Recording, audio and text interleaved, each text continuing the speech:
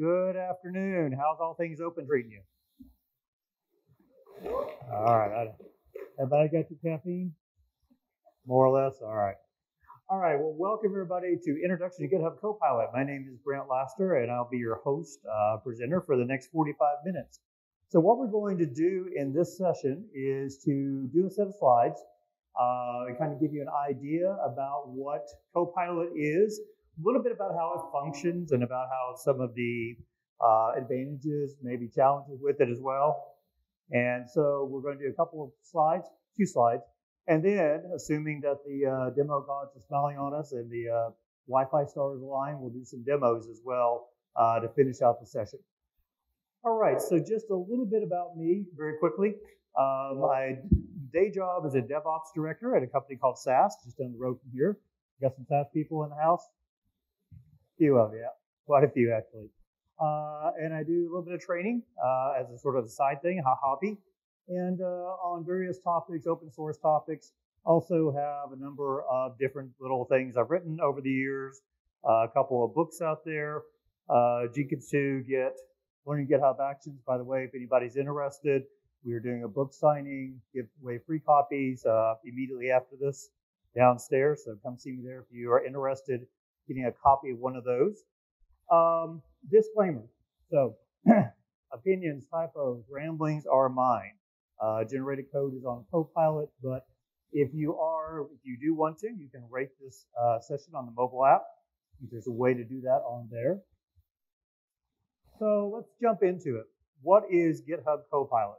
So GitHub Copilot is cloud-based generative AI tool. Generative meaning it actually generates content. Generates content based off of the context that you supply in your IDE, a number of the things we'll talk about in a few minutes. But it's cloud-based in that the data is going back across over to the GitHub side. GitHub's doing some processing on it against a large language model, similar to the ChatGPT process, and then bringing back suggestions into your IDE. It turns natural language prompts into coding suggestions. GitHub Copilot is all about the coding domain. It's not about everything else. It's about the coding domain. It's specifically trained for that. It works across dozens of languages, programming languages. All the ones that you would see out in public repositories, Go, Java, TypeScript, any of the ones you have out there. Now, with that said, it's going to be more suggestive, have better suggestions probably, for the ones that have a larger representation in that public code base out there. So the more popular languages, the ones that have been utilized more, the ones that have been put out on GitHub, the repositories there, Copilot's going to have a wider base that's been trained on for those. Trained on billions of lines of code, functions similar to an AI pair programmer. And I've got the asterisks there, and that's mine, as I said, opinions are mine. A lot of times this is advertised as the AI pair programmer. And the one caveat I'll put with that is that I tend to look at it from using it for a while, and seeing other people use it, as more of something that you would treat more like somebody who is new to the code base, at least. Perhaps maybe thinking of it more like having a assistant programmer helping you out, but someone who may not understand all the nuances, all the context and stuff in there. It's very important when we talk about this that we realize that while it is generating code, it is still ultimately sort of a predictive system. It's a predictive AI system based off the context it has. It can miss nuances. It might suggest things that are not as good as what you would normally do. It might suggest things that are better than what you would normally do. So it's still important to have that human filter in the process there. It works on multiple IDEs. And for best benefit, in my opinion again, it really needs to be paired with Copilot Chat. So the basic Copilot that's out there now, that's available to you to try out or to sign up for and pay for, is just the Copilot interface in the IDE. It doesn't have the chat included with it. Chat is in beta. Chat being the interface where you can type in things like in ChatGPT and get answers back. Chat's in beta. We're expecting to hear more about sort of how that's going to be priced or how it's going to be packaged, that sort of thing. Probably GitHub Universe, November 8th and 9th in there. So how can Copilot help? What kinds of things can it do? How can it help you in your day-to-day activities? Well, you've got the sort of, the things that we have out there as advertising the benefits of it, 55% faster coding, 46% code written, and so on. But here's some of the things that I've seen it do and some of the things that you'll hear about as well. Code suggestions for nearly any current language. Again, the basic idea with Copilot is I am typing in my IDE, or my interface, and then I'm going through, and Copilot is suggesting code based off of the context I have in there. It's popping up code suggestions in the editor as I type. Comment-driven code creation. I can supply a comment to Copilot, tell it define a function that checks URL to see if it's valid, that sort of thing. And it can generate suggested code for that. Automatic test generation. Copilot can generate unit tests. You can generate unit tests based off your context. Again, you have to kind of look at them to make sure they still are the right ones, the ones you'd use. But you can have it generate as many unit tests as you want and give you some ideas out there. You can go in and tweak the description as well. And say, give me 5 unit tests, or give me a test that tests for an invalid value, those kinds of things.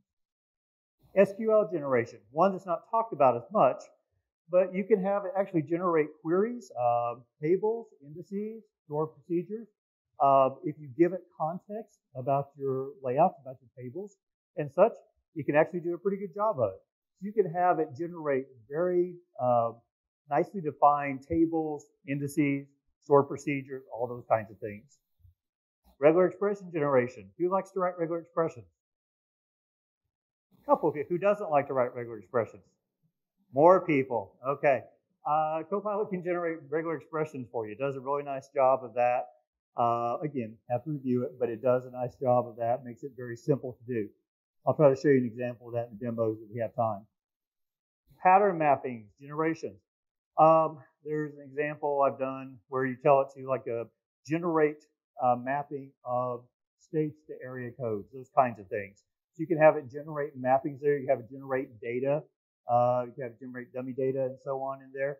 You're limited a little bit depending on how much data you're trying to generate by the amount of stuff that it turns back at any one time. There is a limit to that, but you can there are some ways to work around that as well. Document code.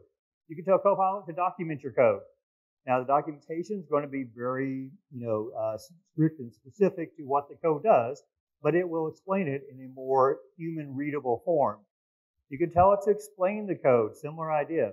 What does this code do? It could go through and tell you what the code does in, again, the English form. It's that kind of chat, the interactive thing with the AI, where it can converse with you in more of a human-like intonation, more of a human-like dialogue there when it's doing these kinds of things. You can have it fix code. If you have an error in the code, if you've been in your IDE like VS Code and you have like a little light bulb pop up when you have something that's gone wrong in there, you can tell Copilot to go off and fix it. In some cases, it can go off and fix it. Some cases, you may need to do a little bit more with it. You could have it review code. You can tell it to review code and say, hey, go off, tell me about this code. It'll say things like, well, it looks pretty well structured to me, or maybe you could simplify it this way, that sort of thing. So it's actually pretty cool in terms of all those different things. Translating code. You can have it create code like in Python. If we get time, I'll do an example of that. And then have it translate the code and say go. Have it generate that way. You can generate Kubernetes manifest. A little bit of random one, but it's kind of cool in there. You can generate a manifest for a particular sort of image, running certain replicas and so on. And you can say things like, what is the API? What is the API to scale a Kubernetes deployment to three replica sets? And it can come back, give that back to you as well. And even more. So kind of the general sort of big use cases for Copilot that seem to emerge. Generating boilerplate code, less time reading docs, less time recalling syntax, helpful when learning a new language, reducing the cognitive load, kind of a fancy word for not having to make us worry and think as much about all of the things that kind of take the fun out of coding. So the whole point of this is kind of to let programmers focus on the problem more, or at least that's the sort of main effect we hope to get out of it, is that Copilot is there to help handle the things where you don't need necessarily to spend your time on trying to figure out. You're trying to figure out how to really solve the problem. Copilot is there to help take care of the other parts of it for you. What are some challenges? Again, from my perspective. So I put this dialogue up here for a reason. This is dialogue that comes up when you first log into chat, when you first show up chat. Notice it says, I'm powered by AI, so surprises and mistakes are possible. Make sure to verify any generated code or suggestions and share feedback so we can learn and improve. So, Copilot is, of course, not infallible. It is going to make suggestions. It is not a reason. It still needs to have the standard sorts of checks and balances, right? You still need to have code reviews. You still need to have validations, testing, all those kinds of things. It may be giving you exactly the right answer, but you still need to go through and make sure. Sometimes it should always have human oversight or review, only as good as the context or prompt. By context and prompt, we're talking about the surrounding information that Copilot can use to determine the suggestion it's going to give you. Things like the files that are open in your IDE, things like the code that's above and below your cursor, those kinds of things in there. So one of the skills, learning to use Copilot, is actually about learning to do prompt engineering, learning to develop that set of content there that's going to give you the best results when using Copilot. There's a learning curve associated with it, as with any tool. There's a learning curve when you first start and you're trying to figure out, is it actually generating something? Is it going to give me more? Those kinds of things in there. Sometimes needs nudging. That's my word. Sometimes you'll be trying to have it generate something and it will just sort of seem to not respond or not return. If you start typing then, like a word function or one of the expected words in there, sometimes that will nudge it along a little bit further to keep moving. Hallucinations. Anybody heard the term of hallucinations in AI? Yeah, a few of you. I had a friend of mine who was actually trying to use ChatGPT to plan his vacation itinerary going to Hawaii. He thought it was doing a great job until he noticed that the hotels it was putting in didn't exist. It can be the same thing with Copilot. You can have variables or something or dependency names, something that are in the code that aren't correct. So you still have to have this sort of, again, the intelligent human filter, looking at the code, making sure that what is generated, even if it looks syntactically, semantically correct, is still going to have the right things in it, still has the right context. Date problem. And I say that kind of loosely, but it is worth being aware of that in fact, this is true for any AI, is only as up to date as the model it was trained on. To give you an example with Copilot, if you go and ask Copilot Chat, what's the latest version of Kubernetes? 1.22. Okay, I think we're up to like 1.28 now. So, it's still behind. There's some that I've heard characterized at one point as like the 2021 problem, but it is because that was what kind of was current at 2021. Now, they do update this. In fact, they've updated some of the bases, I think as recently, maybe even as August of this year. But Chat has a different base than the actual Copilot in there. So you have to be aware of that. It also surfaces in situations where, for example, something's been deprecated. There was a case I was trying to do, I think it was in Go, seeding a random number. And the seed function, I probably won't get this right, had been deprecated. And, ask Copilot, hey, is this been deprecated? Nope. But it had been, and so it actually didn't pick up on that. Now, there are ways around that. For example, you can take updated documentation and paste it in your file for context in some cases, and it can go off and it can generate and key off of that. So there are ways around it, but worth being aware of. Length of response. Sometimes the amount of data that it gives back may not be quite enough.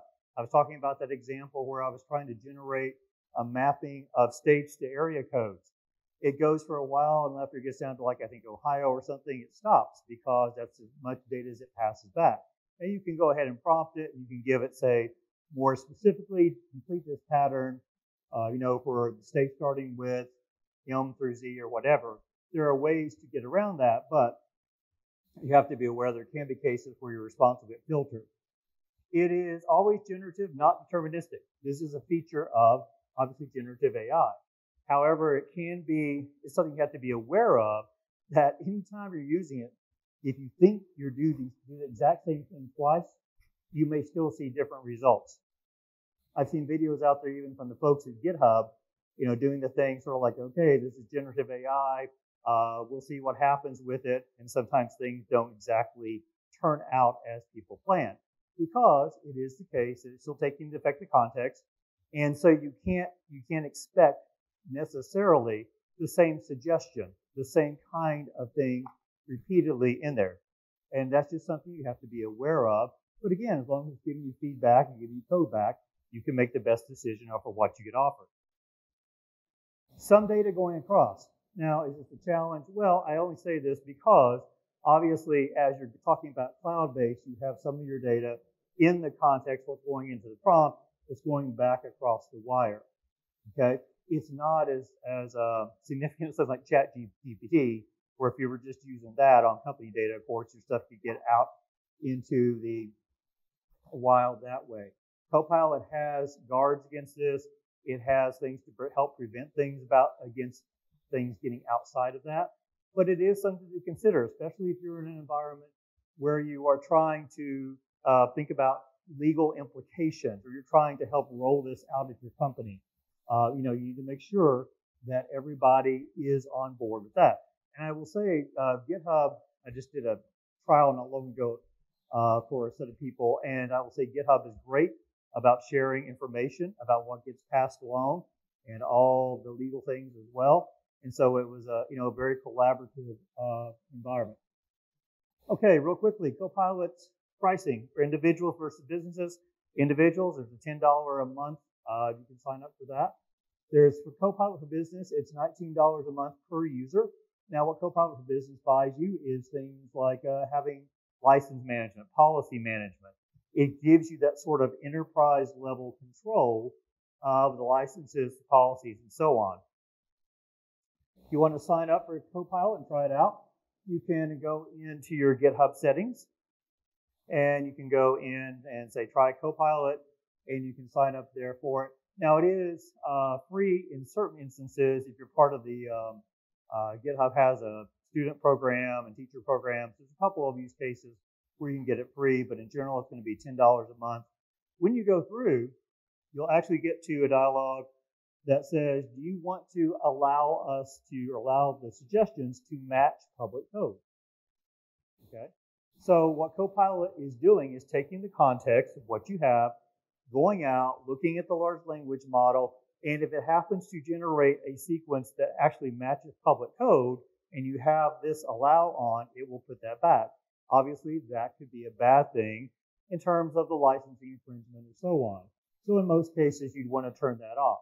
I will say that for the business side, they do have a beta right now where they actually have a process. If it matches public code, if you allow that and matches public code, it'll pop up and tell you what license it is. It'll point you to the license and so on. So you could, if you thought that it was reasonable, for some reason to have the public code matches come back, maybe you wanted to see what was out there, maybe you wanted to give credit back to that, you could actually, if you're on that beta and using that process, get notifications that the code matches and the licensing are behind that. Once you've got it all signed up for, you can go ahead and install it. It works with JetBrains, Visual Studio Code, any of JetBrains IDEs, Visual Studio Code, Visual VS Code, NeoVim. Anybody use NeoVim? A couple people? Cool. I'd never heard of it until I actually got into looking at this. Also CodeSpaces, GitHub CodeSpaces. If any of you use that, you can use that, Copilot in that. Copilot extensions. This is from the VS Code model. Copilot extensions, the main extension is the one in the upper left. GitHub Copilot, that is just the integration into the IDE. It doesn't include the chat. Just the integration into the IDE to be able to get the suggestions back, be able to accept, approve, so on. GitHub Copilot Chat, that is the chat feature, the sidebar that gives you the way to enter questions or ask it things and so on. GitHub Copilot Voice, haven't really played with this one, but allows you to interact with it through your voice. GitHub Copilot Labs.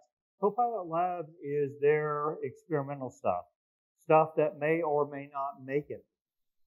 It's got some interesting things in it. I'll talk a little bit more about some of those later on. Copilot shortcuts. When you actually get Copilot integrated into your IDE, into your environment, you've got a couple of different shortcuts in there. You've got some keyboard shortcuts here, and then in the upper left, showing you an example of a little toolbar that pops up. So you're in your IDE working, Copilot comes back with a suggestion, and you have an option to accept the line, accept the words. It may give you more than one suggestion there. You can use the keys there to go through them. Click on less than, greater than, so on. You can have options to accept the entire line, show toolbar, and so on. There's also another one that's worth noting here. A little circle down. This will be at the bottom of your IDE. Little Copilot icon or face. That allows you to toggle Copilot on and off. In things like for globally, turn it off, turn it back on, or for a particular kind of application you're working with. The reasons to do this might be that it might be interfering with your thought process as you're working along, or it might be interfering with your autocomplete. Sometimes autocomplete and Copilot can kind of vie for your attention and stuff. So if you wanted to turn it off temporarily, turn it back on, there's like a keyboard or a shortcut for that.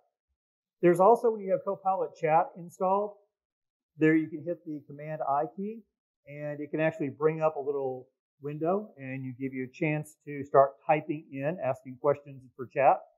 It also has some shortcuts under what we call slash commands. Chat, this is Copilot chat again. It's still in beta, separate from the basic Copilot.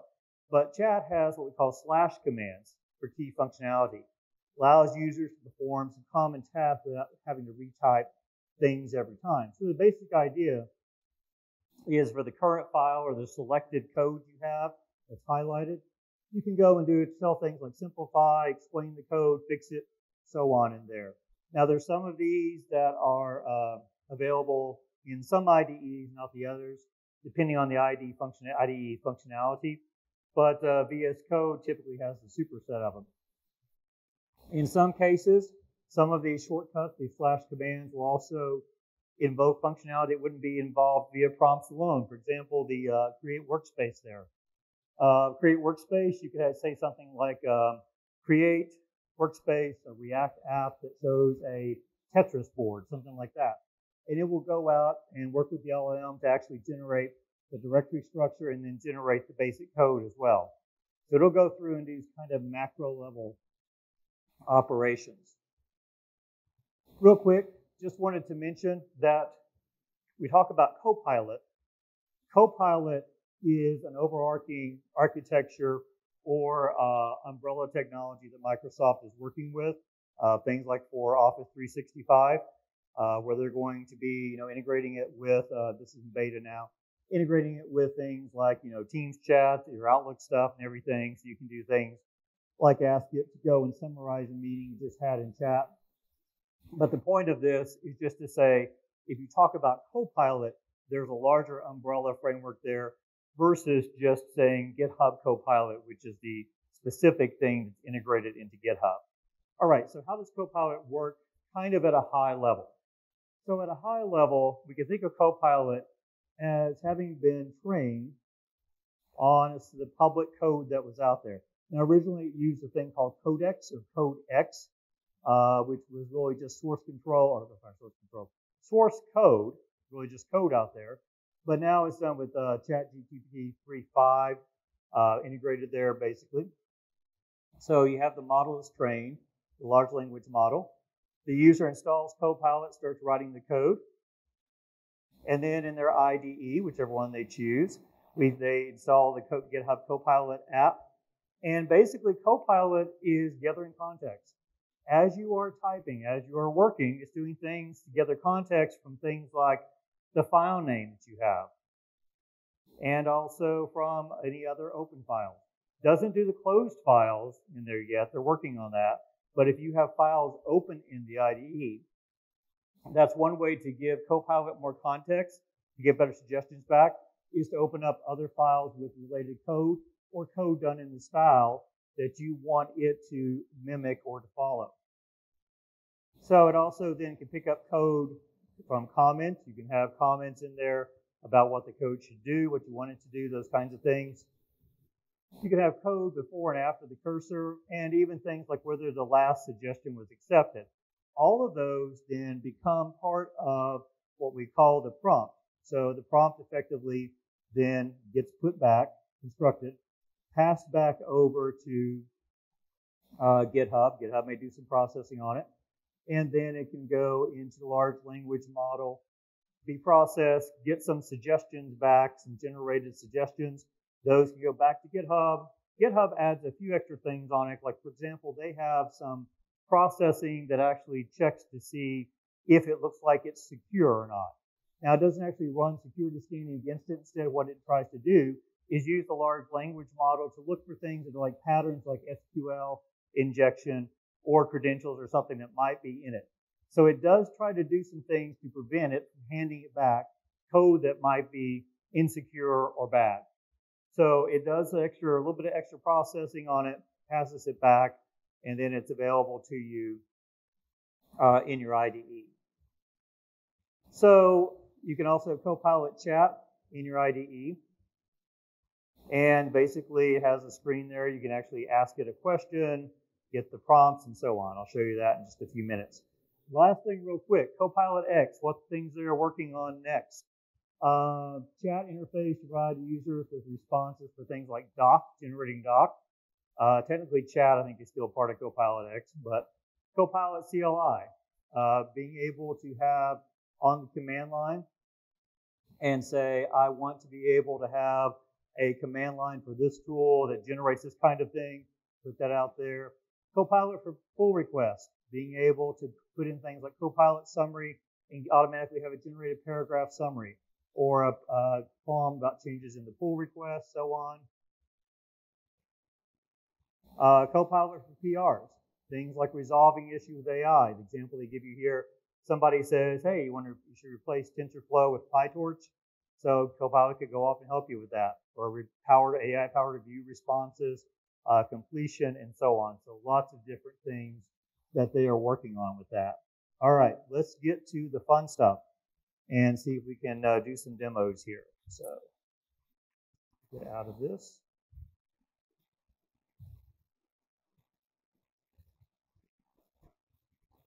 And get down to my VS Code. All right, try to talk and narrate at the same time, or talk and type at the same time, which can always be a challenge, but let's see what we can do here. All right, let's fire up a new file. Let's do one for prime numbers. All right, see, right away, Copilot said, hey, if you want to ask me to do something, go ahead and do it in here. I'm just going to start typing, and I am going to go in and say, let's create, I'll just start typing. And I'm going to start defining a function here for that to say, tell me if this is the, to create a prime number. Now notice that what happened was it immediately figured out from the context there, gave me a suggestion about a function to do that. Now, one of the things about this, if I don't like the actual suggestion that it gave me, I can actually tell it and say, go off and generate some other suggestions for me. In this case, it's usually 10 suggestions it tries to, not always. So I'm going to look through here and look the ones it gave to me. And, I'll pick one. Oh, let's pick the longest one, because most code is always right? Yeah, exactly. All right. So I'll say that one. Okay, great. Now let's say that still not sure if that's the best way to do it. So I'm going to highlight it, and I'm going to go over into Copilot chat, and I'm going to tell it simplify. And it says it's thinking, here's a simplified version of the code, blah, blah, blah, and it explains to you why it is simplified, why it is quote unquote simpler, better than the other one. If I decide that's what I want, I can simply click in here, and I can actually just say, insert this as the cursor. Okay, good. All right, we got a simpler version of the code. Let's suppose that I am careless, as I often am, and I am going to I'll change this to X. Let's try that. Now you notice that immediately there's a little light bulb that pops up here. If I click on this, right click, I get fix using Copilot, explain using Copilot. Well, let's say I'm just typing along and I'm too tired and I want to have Copilot explain it to me. Copilot says I'm right, which is nice reaffirmation here. But there seems to be a typo in the code. Variable X should be I instead, blah, blah, blah. Here's the corrected code. I can also, though, just tell Copilot fix. And it'll go off, and after a moment, made changes, waiting for diagnostics. And it'll give me a little thing here that says, hey, this is what I think. Is this okay? Yep, sure. I'll go ahead and accept it. All right, so we just fixed it, simplified it, right? Very contrived examples, but you can get the idea. Let's see, what else could we do? Let's suppose that we want Copilot, and again, very contrived examples. We talked about generating code, but let's tell it to explain the code above line by line. So it starts in there, no, once you start explaining, okay, there you go. There's prime, we're going to go, function, it takes an argument. Again, you get varying results depending on this. And in this case, it's not going to be as clear in there as we would like it to be. But you can also, we should be able to go over here to chat. And oftentimes I will go to chat and say, let's see, let's tell it to explain the code here and see what it does. And sometimes I find doing it in the chat, yeah, you see it gives a better explanation of it there as well. And it gives a much longer explanation as well. Now, one of the things, if you don't have chat, you can do things. You can still ask questions in your IDE. Little tip, trick in here. For example, if I go back and I say, let's go under here. Let's say that I'm going to have a comment and I say Q question. So you the Q colon, asking a question. Let's say I'm trying to figure out what values I would expect to use in a test case. What are the prime numbers? Let's see if it's suggested. Yeah, 1 in 100. Sure, we'll take that. So I'll go ahead and ask it that. And see, it comes back with code. What I was really expecting it to do was come back with an answer. This is what I'm saying. It's never the same thing twice. But actually, let's see if I can get it. There it goes. Sometimes you give it a comment. That's what I mean kind of by nudging it. Sometimes you have to give it a little bit more thing of what you want it. Sometimes it will generate comments and start putting out, and you say, oh, no, I want code. So you might start typing function, for example. If I go to the next one, hopefully it will generate, yep, the other ones, and so on. So you can, if you don't have chat, you can still use this shortcut to get in there. What else can we do with it? Let's take a look at generating some tests. Let's tell it, now one of the things I said you can do with it is, aside from just typing and getting it to generate examples, let's tell it to go in and generate, let's say create a function. Let's say create a function to generate or to do 5-unit test of the code above. And we'll give it a second, see if it's going to pick up on it. There we go. All right. Yeah, I'm pretty happy with that one. Again, I could do the control enter, and I could probably get other ones as well, but that's probably okay. Now, one of the other things you can do, again, sometimes I find that chat will actually do a better job of these kinds of things. So let's go over here and let's do the /test command and see what that generates. So we'll let it go and says, here, sure, here's a set of tests. You can tell it's already generating quite a bit more code for you there. Again, that may or may not be what you want, but it also gives you an explanation. Test includes cover a wide range input values, blah, blah, blah. Assert true, assert false. So I could, if I wanted to, just go on up here and I could actually say, let's go click in here. And one of the options, insert into a new file. So I could insert it into a new file, have that, rename it, have the code in there as well. What else can we do with it? Let's say that I want to have it, I'll try to do this from memory, generate the Python code to call Kate's API to scale a deployment to 3 replicas. Now, for those of you who know Kubernetes, you'll get a sense of what I'm talking about, but if not, you can probably still get it here. Example Python code statement in there, so on. So I'll go in and I'll just throw this into a new file. And let's say I'm going to go, but you know what? I figured out that I really would like to do this in Go instead. So I'm going to go over here and say, make sure I get my command right. Let's just try it and see. Translate the selected code into Go. Here's the equivalent code in Go. So now it gives you the code back in Go there. Now, obviously I want to run it through, test it out, that kind of thing as well. I can also tell it to review the selected code, see what it says about that. Selected code is a Python, blah, blah, blah. In there, overall, the code is simple and efficient way to scale a deployment in Kubernetes. However, it assumes deployment is in the default namespace, doesn't handle any errors that might occur during processing, and so forth. So you kind of get the idea. Got a couple of minutes left. Let's do a different one. Let's suppose that I want to do, let's say, JavaScript. I like to do different languages when I'm demoing this sort of stuff. All right, so we've got JavaScript here. Let's do the command I and say, well, let's just ask it here. Give me a regular expression to validate an email address. So if you give me there's a const email rex is in there. What else do we want to do? Let's sure, we'll go ahead and accept that.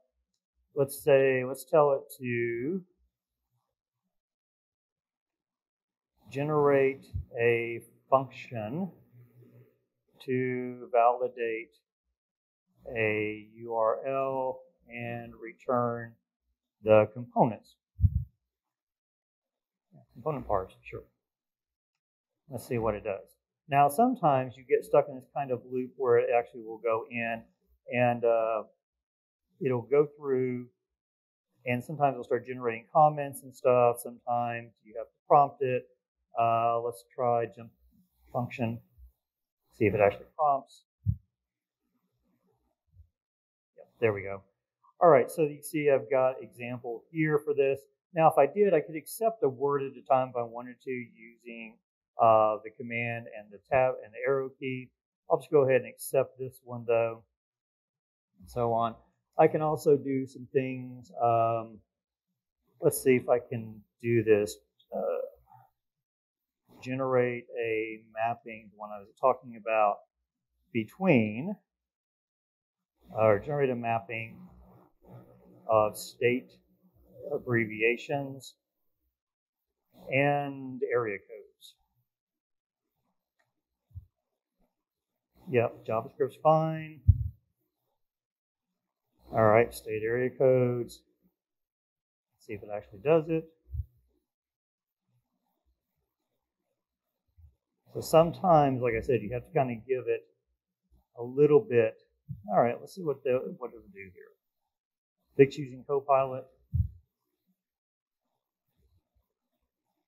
See if it gets anything back. Sometimes it will, sometimes it won't. Yep, there we go. So you've got some in there. And you can see sometimes that's a little tip I've found as well. Sometimes if it doesn't generate things, or if it starts kind of generating things that aren't really making it clear, you can go ahead and just tell it to fix in there, and it'll actually generate in there. Now, that's not all of them, but you can see it generates data for you.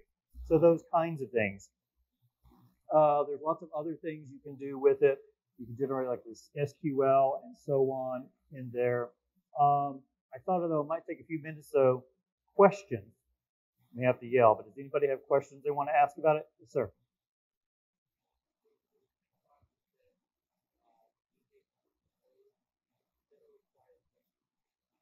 So on the sign up page back in the slides there, it says you have to pass the code back or not. No, I don't think it's required in there. Now, there is code that goes back to, there is stuff that goes back to GitHub. I think what that one's talking about, I have to go back and look at it, is whether or not they can use it or incorporate it to improve their model. So they actually do have telemetry though. They'll go back and they'll figure out how much of their suggestion was used in your code.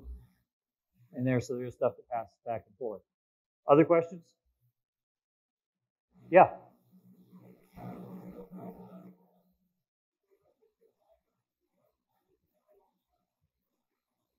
Can you pass a UNL diagram? Not that I know of. I don't think they're they're there yet. So I don't know if you do have a chat GPT or something. I don't think Copilot. I don't think you can do that with Copilot.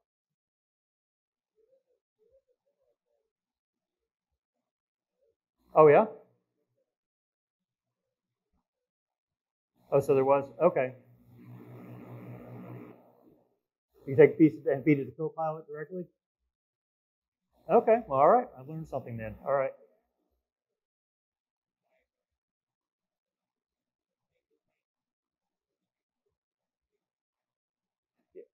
Gentleman said you could ask it to generate a mermaid diagram from the code.